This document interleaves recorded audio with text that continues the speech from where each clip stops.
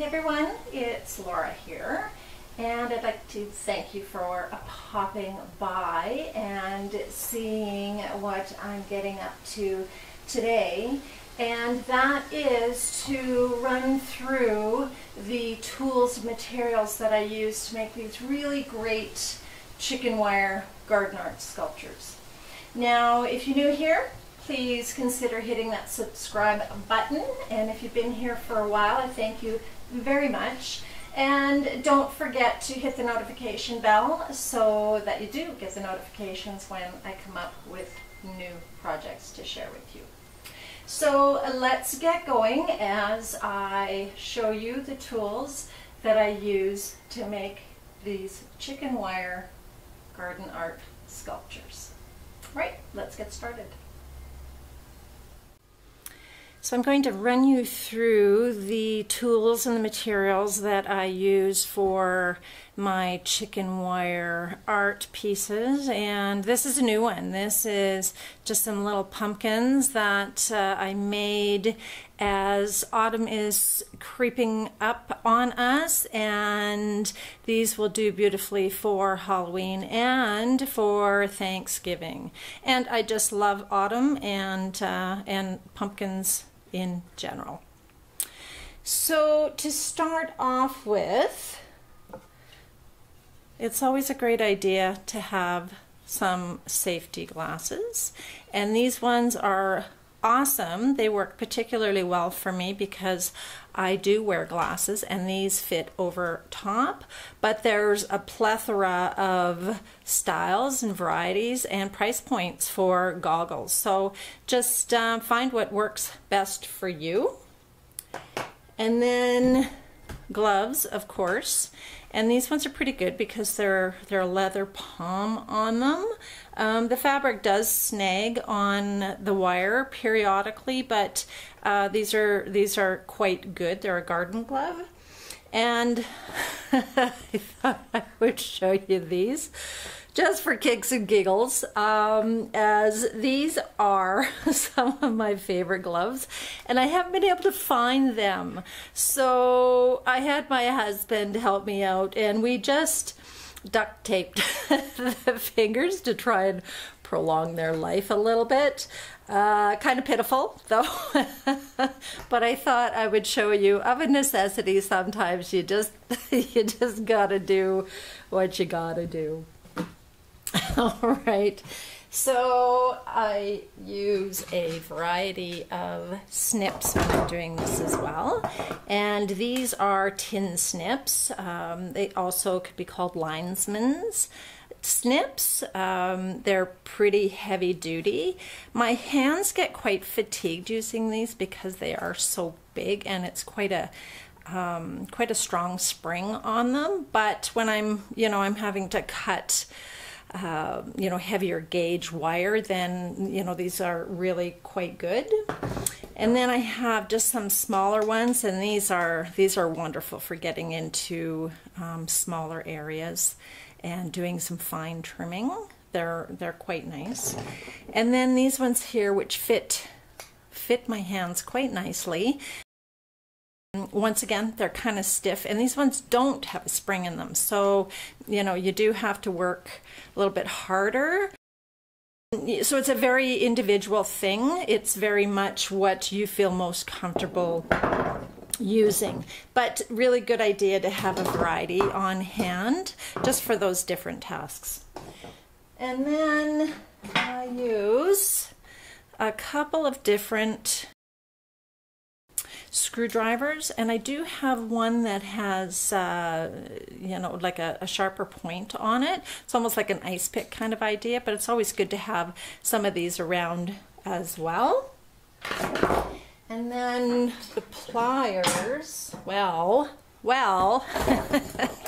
I have a lot.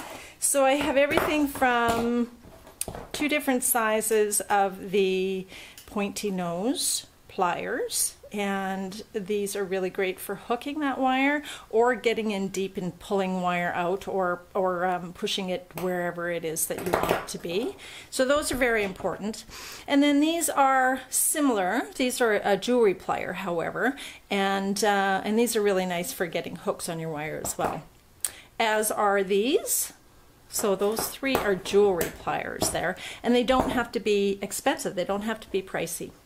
Here we have a chain nose plier as well, and then these are just your standard wire cutters, and those get used in conjunction with all of those. So that's the pliers and the snips there for you. And there's a few other things that I use as well. So a rubber mallet, which is awesome, and there's a little bit of therapy involved in using this, banging things around. But yeah, a hammer is pretty important as well. And then things like a pencil, and that's what I use to make, you know, the curly cues on the pumpkin. And then I just have a assortment of things that I use to make shapes. So something like this could be used to wrap wire on to make hair, for instance, for a human figure or an animal, such as a horse. And then this here is a roughed out scoop, and it's got two rounded ends, so it's not actually, the scoop part isn't actually turned, and my husband is a woodworker, so these are just rough projects that he had kicking around that I kind of absconded with and then asked later. You know how that goes sometimes, and this one would have been a vase, but anyway, it's actually really cool to use what you find around you and see what comes of it. Now, many of my projects are spray painted, so I use a respirator, and this is huge, guys. You want to protect your lungs, and you know, having a really good one where you replace the filters, and do so. Replace those filters on a regular basis. And then, you know, there's a wide variety of paints that you can use, and there's a couple of other brands that I really quite like. They tend to be a little more low odor. And then our wire, just bear with me here. I have a couple of different ones, and this is on a huge roll. This is, I believe, 100 feet on this, and this is galvanized steel wire. So there's one, and then I have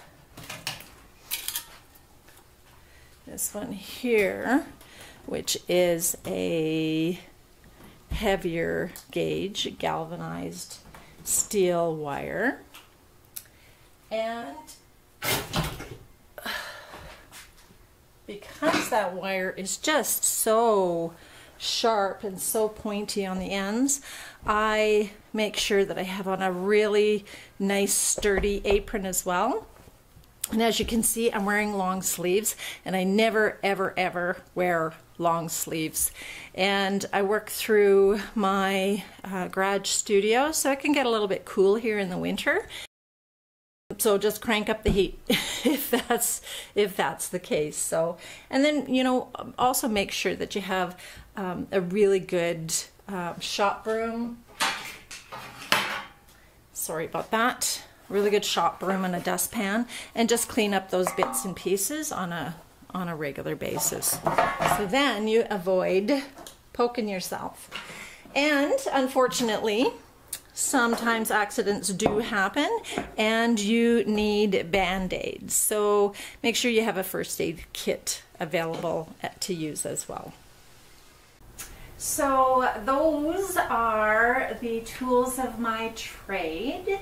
I hope that gave you a clear peek into some of the implements that I use while making these super cute garden art sculptures.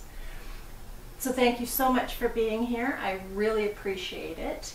And if you haven't already, please hit that subscribe button as well as the bell so you get the notifications when I have new projects to show you guys. And leave me your comments, because man, do I love hearing from you guys. You're absolutely awesome. And if you have any suggestions for any critters that you would like to see, or you'd like to see me elaborate on this process, then definitely let me know that as well. So for now, I am Laura, and I hope you have a fantastic day, and I'll see you soon.